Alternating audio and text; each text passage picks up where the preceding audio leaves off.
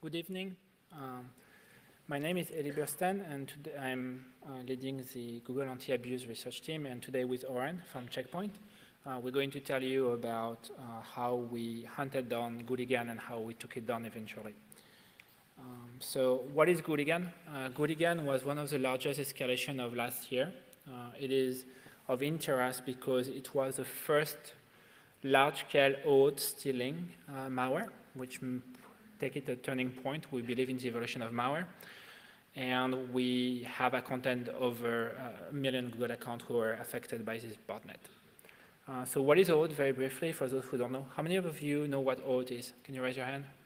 Only half of it. OK, so just very briefly, auth is a specification which is being used more and more. And the idea is a lot of your account have been used by other apps for identifications. For example, Twitter, LinkedIn, Google, or Facebook are using it. And the idea is when you connect to another services, you don't want to give the password, or you want to restrict the ability of people to use the service. So for example, you want to only have an account, an app to read your Twitter timeline and not post on your behalf. So to have those passwordless authorization and delegation mechanisms, the specification is called auth. And auth tokens have been used by very large providers, and they are also used in Android when you want to request access to one of the accounts available on the phone, and obviously for Google account as well. So that's what auth is, and so this is a passwordless delegation mechanism which is used universally now, I would say. So briefly, what happened?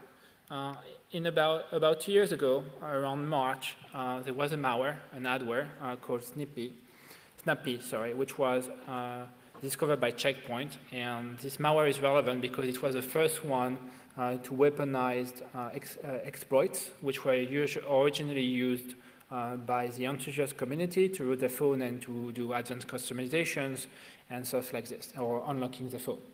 And so there was the first one and the precursor of what's going to come.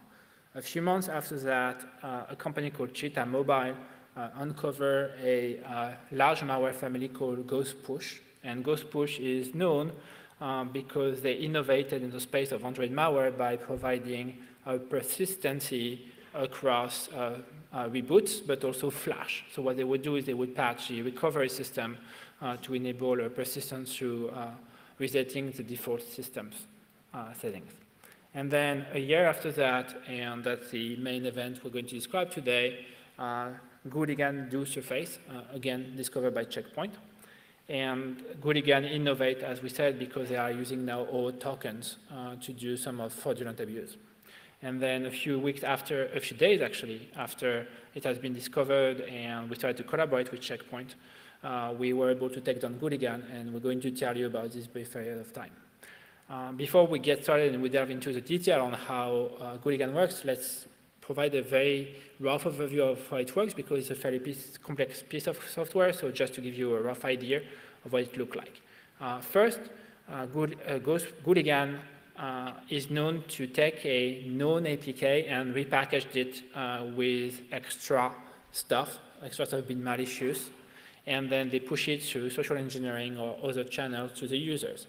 Upon execution, this piece of malware will register to a command and control who do registration systems, and then go and connect to the exploit server, and the exploit server will return back the needed exploit to root the phone.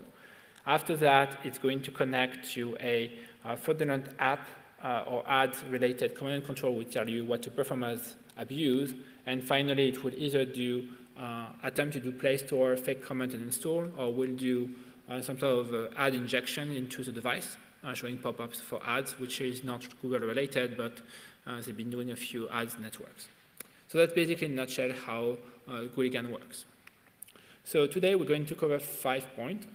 Oren is going to start by telling you about how the infection works and what are the mechanical details behind the infections, and we'll recount how the Checkpoint discovered the backend infrastructure behind Gooligan. Then I'll come back and I will tell you how they monetize and how they were using the malware to make money. We will talk about who are the affected devices based on our telemetry, and finally how we were able to take it down. Oren, the floor is yours. Thank you, Elie. Okay, So in order for us to understand Gooligan as a botnet, we first need to understand Gooligan as a Trojan, so as the Android client of this botnet. So the Gooligan kill chain is comprised of several key steps. The first of which is decoding the payload. This is a payload that is embedded into the Gooligan APK. Once decoded, among other things, this payload is responsible for dynamically downloading a rootkit. This rootkit is used to root the device, and if successful, Gooligan is now free to install its persistency kit utils, most interesting of which is a util that enables Gooligan to infect the local Google Play process. Okay, so starting with the payload decryption. So typically the payload would be in one of Gooligan's assets. The asset is typically named close.png. Needless to say, this is not a PNG. This is in fact another APK. More precisely, it's a zip containing a DEX, so an Android executable, and this DEX is XORed encrypted. So this is the file structure of said close.png. So you have the payload, and prepended to the payload you have the XOR key, so that's 10 bytes of XORed key that are used in a loop. And you have a header and a footer. The header and the footer contain the same values, 5 bytes each, but in swapped order. And before starting to decrypt the payload, it is checking that val1 equals val1 and val2 equals val2. So this is some kind of weird and primitive checksum, and then it decrypts the actual payload. So this is Python code that emulates this description. You can see that the key is within the PNG, and that's just a simple XOR algorithm.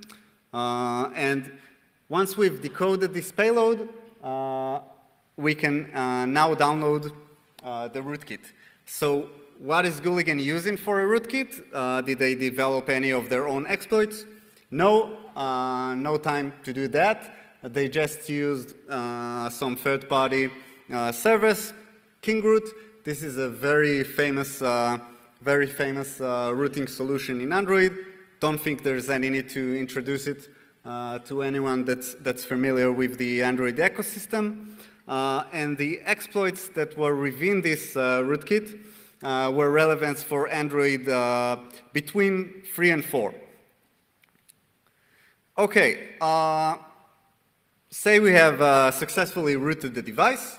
Now we are free to install the persistency kit. What does the persistency kit do?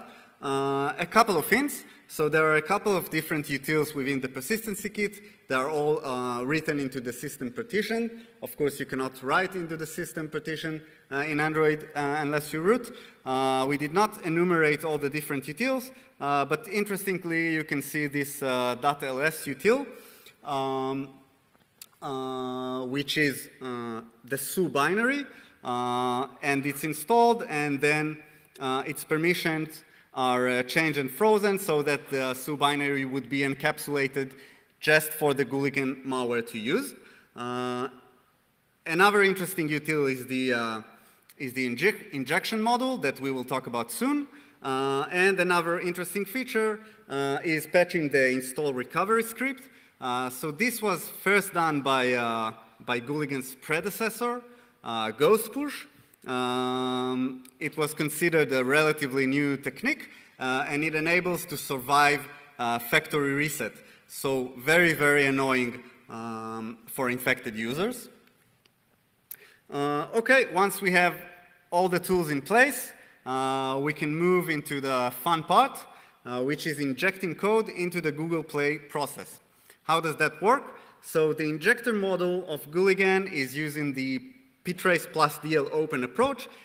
This is a very common approach among power users in Android. and it uses it to inject a shared object, IGPLD. The names are terrible. This IGPLD is in of itself another loader, but this time it dynamically loads into the Google Play process an additional DEX. So DEX is code written in Java. Gooligan developers would prefer developing most of their code in Java. So this DEX contains a broadcast receiver. Broadcast receivers are basically Android listeners that listen to different system events or events from different apps. So this receiver was listening to power events, devices connected to charger or disconnected, connectivity event, Wi-Fi, etc., and screen on, screen off events. Why does it care about these events? It doesn't. These are just random events that enable it to arbitrarily wake up. What does it do once it wakes up? It downloads yet another DEX. This DEX is the real moneymaker, and it contains the actual implementation of the fraud logic that would be appended to Google Play's code. So the injection model that they used was also not code that they developed themselves. This is open source code that you can find in different GitHub repositories and in many Chinese blogs. So you can see that you have some kind of helper method that you can provide an app. It will give you the PID, and then you use this PID to inject a shared object, just like Gooligan does. Cool. Now that we have a basic concept of the inner working of Gooligan, let's talk a little bit about how we discovered. Okay, so our first encounterment with Gooligan was with a patient zero device. That was a customer device infected with a Gooligan dropper. And we found several interesting IOCs that made us look into this specific binary. Most of them were related to dropping or to routing, and among them was this non-interesting string, oversee, adjust, read, redis. So some kind of reference to an in-memory database. Seems completely boring, but on the same time, unique enough to use that to find other Gooligan samples. So we thought we would do just that. So we've searched for this string in all kinds of places, also in Google, and we found this blog. So this is a Chinese coding blog, and this specific post is talking about how to configure a proxy. Good enough. It has a reference to our string, and lo and behold, it also has credentials to the proxy we're configuring. Since we had the IP of the first proxy that Gooligan is talking to, we were able to try these credentials, and conveniently enough, they worked. So this proxy was in fact a load balancer used to balance load for the whole Gooligan campaign, and it enumerates the different Gooligan servers. Awesome. So now that we have this information and we have reverse engineered more and more samples, we were able to get a picture of what the Gooligan botnet actually looks like. And this is the simplified version. So you can see that we have Amazon servers and we have Chinese servers. After we've started the takedown operation with Google, a lot of the Amazon servers started disappearing and the whole botnet immigrated to Chinese servers. But we will describe how the botnet worked when both geolocations existed. So let's try to look at the Gooligan kill chain again, this time from a network perspective. So we have an infected device. This device is registering to the Gooligan botnet, delivering interesting metadata about itself, build, blah, blah, blah. And then it moved to talk with the Chinese server. So it's talking with this resource ggview, which delivers a dynamic link to the exploit kit. Once exploited, it's talking to the IGQ, resource on the same server. This resource is in charge of delivering the dynamic libraries that will be injected into Google Play. And this service is also in charge of delivering the actual fraud commands. What APKs should be downloaded, what comments should be made in Google Play, stuff that Elie will explain more about. And an interesting feature is that when the botnet has started to evolve, we had a dedicated service that's only doing fraud, and IGQ was only in charge of injected libraries. So we see that they're getting more speciality with their services. That's about it. Ready to talk about money? Thank you, Oren.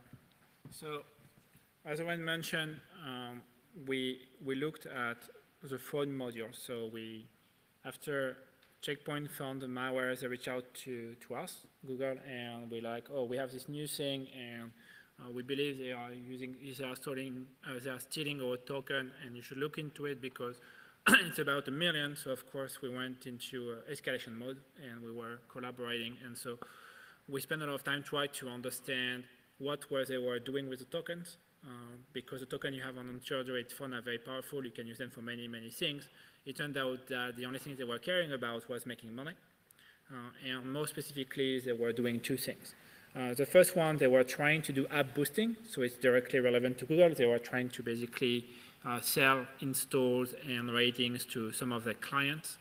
And they were also doing ad injection in the sense that they had a way to trigger pop-ups into your phone. And we're going to talk about how they were being able to do both of those.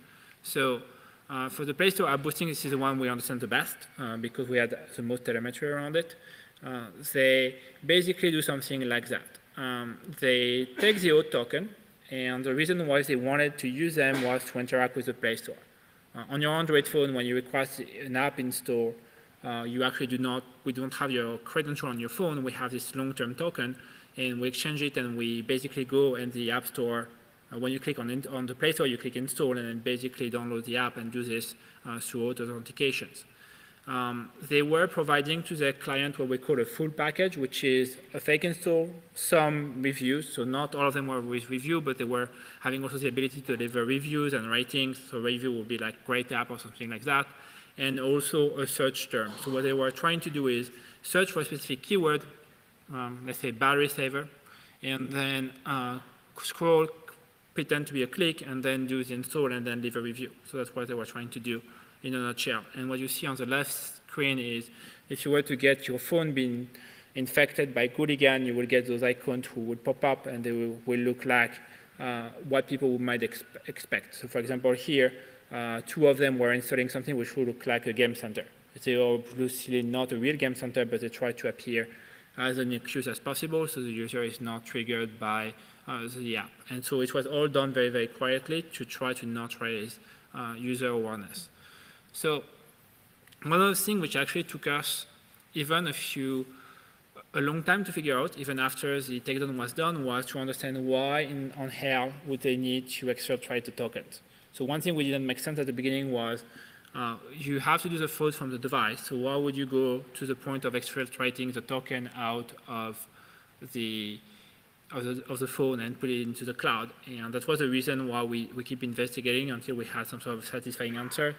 After looking and understanding better how it worked, we figured out that it's probably because the token has a way for them to emulate device. So in the last few years, we've made a lot of progress on the Play Store to detect very efficiently fake installs. A lot of people try to do, ASEO, application search optimizations, which is basically try to outrank your competition through various means.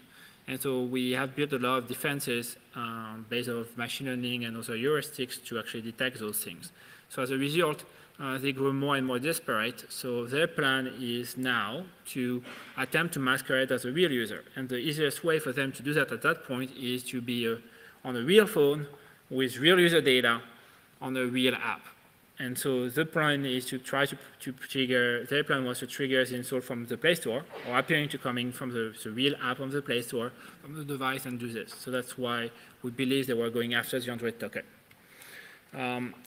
The way you do this kind of abuse is in 4 stages. The first one is you take the account database, which is on your phone, and it's protected, and you should not have access to it except if you root, and that's where ends the rootkit thing, where you basically do a cat, and they get all the token and all the things. There might be other things, like every time you add an account to your Android phone, like Facebook and so forth, they're also in the database. So they take all the databases, and then they basically perform SQL-like query on it, and what they're looking for is very specifically Android Market or Android Secure, which are the one you need for specifically doing the play abuse. So they're not looking for Facebook or any other account you have, they're just looking for those. Then when they have those tokens, they go to the Gooligan command and control server and say, hey, here's all my parameters, and please tell me what to do. So basically, it's a 2-way process. So they send a request, which actually contains a lot of information, way more than we were expecting at the beginning, like IMEI, IMSA, phone make, phone model, the token, as we mentioned, the Android version, the phone carrier, the country, the public IP, a lot of information that which has no business to be there because it's not directly used, but they do that. And then, weirdly enough, the server not only tells you which app to download from the Play Store, also which search term to use, and if you need to put a rating and what would be the rating and the comment, but also what phone information to spoof. And that was a very, very weird point for a while, because you already have the phone. So the phone knows who it is, so it should just be who it is. And actually, it was not the case, so we were very puzzled by that. And after looking more into what happened, we figured out that some of the fake install we saw from Gooligan, thanks to server-side telemetry, were actually coming from devices which are not rooted, like Nexus 5. And we literally had someone giving us access to the phone physically, and also we did a forensic analysis of the phone, and it was not rooted, it was not compromised in any way. So what happened is they tried to increase the pool of device they had by having another way to infect the other devices with non-root app, but who would be able to do a fake request. So the reason why they were exfiltrating the token and all the information from the phone was, oh, we know this user, and we can create this realistic profile, so you can make this fake HTTP request from this app, which were side-loaded from another store. So the phone we got was a Nexus. It was like a phone which was Android 5 and above, so it was not rooted, but had side-loaded app, and those apps were making HTTP requests to the Play Store with the information. So the reason why we believe they were uploading all this information to the cloud was to try to diversify the pool of device, because they realized they cannot root anything above Android 4. So when you're on the phone and you need a token, what you do is you do the OAuth token exchange. And so basically what it does is it converts your long-term token, the one you have on your phone, to a short-term token, which is used to do communication with the Play Store. So basically it's exchanging this. And while there was some confusion at the beginning, after investigating, we realized that the only thing they were doing is trying to get a token to do play abuse. And this abuse is hard-coded, we're pretty sure it's the case.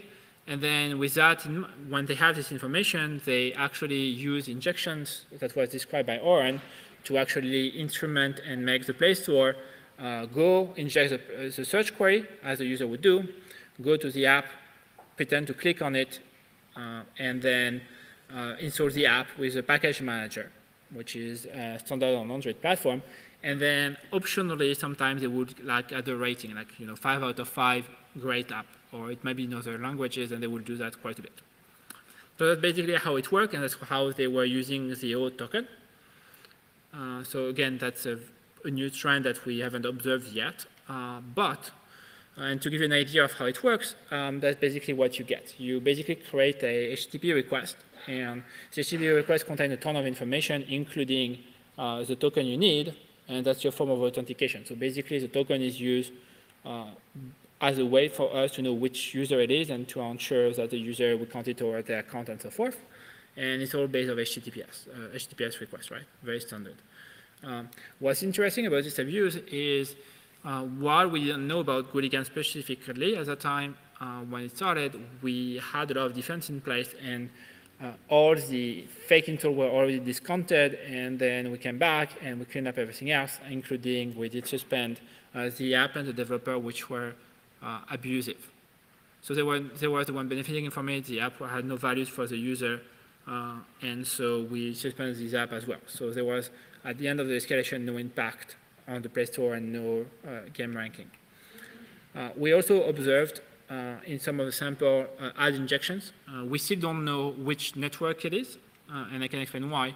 This is what you see. So what happened is they abuse the root privileges to insert themselves into the accessibility, which allow you to overlay the UI with whatever you want. And what they were doing is we're popping up a real app. So the thing you see on the left side is a screenshot of a real phone where we actually tested the system and tried to see where it was going. And it's really hard to know who is behind it because there is a lot of attribution washing, which means they go through many measurement platforms, like to measure the click rate, and it goes through a ton of redirect chains. So we can't tell for sure who was behind it, but they were advertising legitimate apps. So it means that someone from those apps were buying in good faith install or promotion, and as a result, we're getting install from a botnet. So hopefully we were able to remove it, and so they're now getting install which are legitimate from real user, and so hopefully it's better also for those publishers. Thanks to the telemetry of Gooligan itself, we look at what they had, and we believe they were making sometimes 35 million clicks a day. Doesn't mean that 35 million install, it just means 35 million clicks. Some of them might actually come from other channels. As we mentioned, those were legitimate apps, so they may have, like, some of it might be the Gooligan stuff, and some might be advertisement on the website, or maybe other stuff, we're not sure. So it's basically the volume we saw. In terms of affected devices, it's very standard in terms of phone makers. The only thing to point out for people who are not familiar with the Indian market, Micromax is a very popular phone maker both in India and in Asia. And so it's not surprising. So it's a very normal distribution you would expect into emerging country. And as we said, the exploit kit only worked for Android 3 and 4. So we only saw Android versions which were KitKat and Jelly Bean. They make up of all everything. We did find extra devices, as we said, which were like 5 and above thanks to the telemetry, but they were not infected by Gooligan itself. In terms of distribution of where those devices come from, 90% of those come from India, and the top 8 countries make up for 50% of the infections. Because Europe and North America are more recent devices, they were not so much affected, so they're mainly untouched. So how do we clean up this? To do this, we had to do a two-pronged approach. The first thing we had to do is work with third party, including Shadow Server, to be able to sinkhole the domains. So we have isolated the sample, and then we worked to make sure we had all the domains. And we worked to make sure those domains were sinkholed, so we prevent the exfiltration of the token. Do remember here that we cannot, for people who didn't have trusted boot, asking them to do factory reset will not have done anything because of the persistence mechanism. So we had to have a way to prevent the exfiltration of the token because any other remediation mechanism on the device would have failed. So we first started to do this takedown, and as we said, it was during Thanksgiving weeks, so a lot of people were out, but still we were able to work with with all the people needed which would be involved, including DNS, domain sellers and Shadow Server and other people to actually come up with a strategy. We synchronize the domain. It was step one. And the second step is we revoked all the tokens. We have a list of all the tokens affected, so we basically, for security measure, remove all of them. If you want to see the sync call efficiency, this validates why it was so important. Over the last year, we blocked over 50 million attempts of token exfiltrations. it doesn't mean there is 50 million people infected by Gooligan. It just means that those device members have been wake up, and then they will send it again, and people can't really remove it because factory reset. So they know about it, just decided that they will keep the phone anyway. And so about 50 million of those tokens have been stopped, and the distribution matched very closely the one we observed from the initial wave. We also had a huge sweat in March. When we look at the telemetry of the sinkhole, we see this huge jump. And you're like, oh my God, something is happening, Gooligan is back, and there's like 500,000 tokens extracted per day.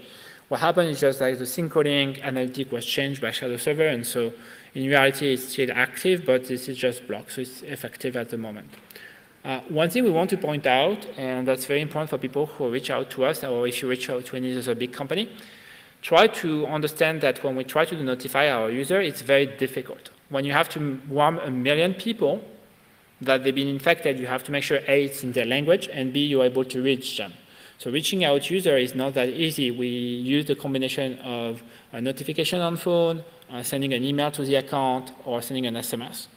And we had to translate, of course, the notification in many, many languages, as well as the support page, because people will be concerned. And you don't want to create panic. You want to say to people, hey, we know about this, your account has been compromised, it is okay, here's what happened, here's what you can do, here's what's not going to work, and here's what you should do. And so the notification of the user is for us the hardest part of the takedown. It's not like the technical means when you work with people who knows about botnet and are very efficient, it's very, in a way, easy because you work among peers. Notifying user at scale has been a huge challenge, and making sure that people understand and can take proper decision was very important. So takeaway about this investigation. If you haven't, the main takeaway for you guys who work on botnet is we believe OAuth-based botnet is an emerging threat, and you're going to see more of those. So if you don't know what OAuth is, you should look at it. We'll expect it to also target additional services for other reasons. A lot of people use OAuth now to delegate passwordless access to their app. So if you have an app who do that, you should be careful about it because it will happen. Second is, and we know that the first time we do it publicly on record, but we love to collaborate with everyone. So if you are aware of a botnet on Android or malware or transaction banking on Android and you want to talk to us, or on desktop or on anything, please come and work with us. We love to collaborate. Security is the responsibility of all of us, and there is no way one company can secure the internet, but altogether we can. So please reach out anytime you want. And finally, we're really grateful of everyone who worked with Checkpoint and Google to help us to do the takedown very efficiently. There's a lot of people which are not there today, but really participated and helped, including Shadow Server. Very active people even during Thanksgiving weeks. So we hope you enjoy the talk, and we're going to take the question, but we're going to take them offline. Sure.